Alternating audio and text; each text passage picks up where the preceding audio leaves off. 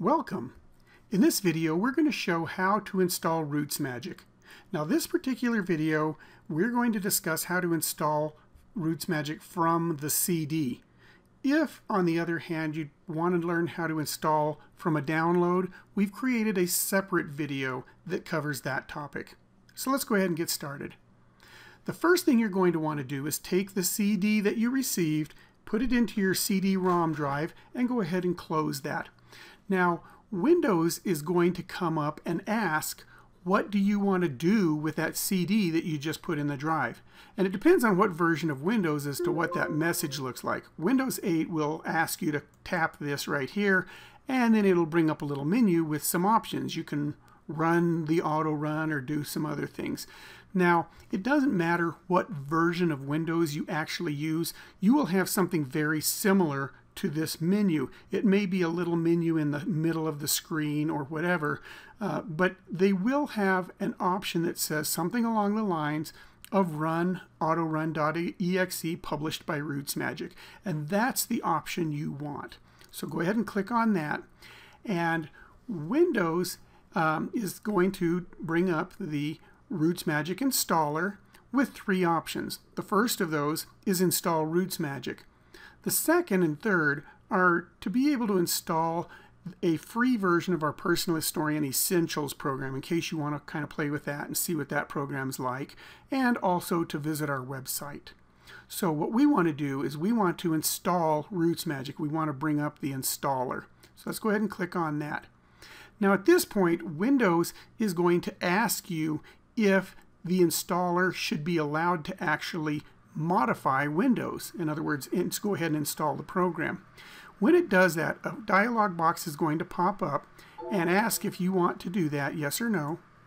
It's going to say yes or no, and you're going to go ahead and click the yes button on that screen that came up. Now, I don't know if that screen actually showed because it goes into a special kind of mode where it kind of hides everything behind it. But if that screen didn't show up, as I mentioned, on your system, you will click that yes button. And that brings up the actual installer and basically is telling you, welcome to the setup, we're ready to install. So I'm going to go ahead and click on next. RootsMagic's going to ask if you accept the license agreement, which basically is just you're not going to give copies of the license, the full registered program and everything to your friends and neighbors and stuff like that. Go ahead and read through that. Accept it, click next. RootsMagic's then going to ask what folder on your computer you'd like to install the program in. Go ahead and use the default and click next. It then asks what folder on the start menu you want to put it. Again, go ahead and accept the default and click next. And then finally it asks for a couple of extra things. Do you want to create a desktop icon? In other words, do you want a shortcut up here on your desktop that you can double click to start RootsMagic? If you do, go ahead and create a desktop icon. If you'd like an icon down here on the taskbar that you can click to start it, then choose the create a quick launch icon. Now I don't actually want one of those, I just want the icon on my desktop. So I'm going to choose that and click next. RootsMagic Installer is then going to show you the options you've selected, and just make sure they're the ones you wanted and click install. RootsMagic Installer is going to install the program, and then it's going to come up and say, okay, we're done, we've installed it. And you'll notice up here we have now installed, and we have a shortcut for RootsMagic, and we also have a shortcut for the RootsMagic To Go utility. And the RootsMagic To Go is covered in another video. So I'm going to go ahead and tell it, yes, go ahead and launch RootsMagic when it finishes. So I'm going to click on Finish, and it's going to come up and it's going to give me the option. Before I continue, this is still that installer menu.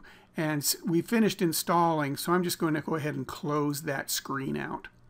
Okay, now the RootsMagic program gives me two options. If I am just want to use the free version, I can click Use RootsMagic Essentials free version. It'll take me right into the program and I can get started. On the other hand, if I've bought RootsMagic and I have that registration key, I want to unlock that full version. So I'm going to go ahead and click on unlock. I'm going to enter my name, and then I'm going to enter the registration key that came inside the DVD or the CD case, or that was in the email. I have to have both my name and that key, and then I click unlock.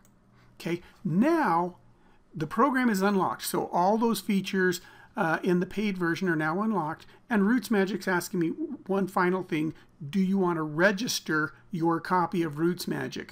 And the easiest way to do that is to select Register Online and Continue.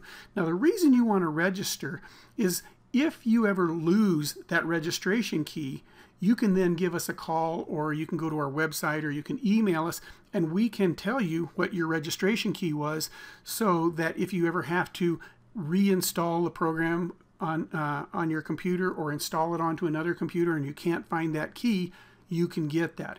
Now, I'm just going to say register later and skip that, but if you do register online, it just takes you to a little form on our website, and you just fill in the blanks and you're good to go. So I'm going to say register later, and it's going to tell me, hey, it's really important to register, and here's why. Okay, and now it's going to take me into the RootsMagic program. Now, you'll notice that the first thing that I actually see is a thing saying, hey, there's an update that's now available. The reason for that is the CD, while we keep as current of a version as we can on the CD, when we release minor updates, we don't go destroy all the CDs in the warehouse and spend 2 weeks printing new ones. We go ahead and use up the CDs that we have, and so they may not have the absolute latest version, and so when you run the program, it's going to notify you, hey, there's a little bit later version than what you have. And so I'm just going to say, go ahead and install that update. When I do that, RootsMagic is going to download the update for me, and then it's going to say, okay, it's going to close so that the update can be installed. Okay, and it again asked me that permission. Do you want to let it make changes to your computer? And you're going to say yes, and that's it. You are now in RootsMagic. You'll notice that the little update notice is not here anymore because we are now using the latest version of RootsMagic. If you want to see what version of RootsMagic you have, you can come up here to the Help menu and then go down here to About RootsMagic, and it will show you what version of RootsMagic you are running at any time. On the other hand, if you'd like to see if there are any updates available, you can do that anytime as well by clicking on Help and then Check for Updates.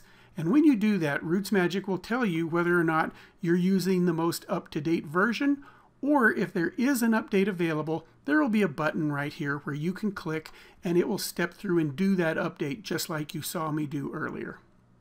And that is how you install RootsMagic from the CD.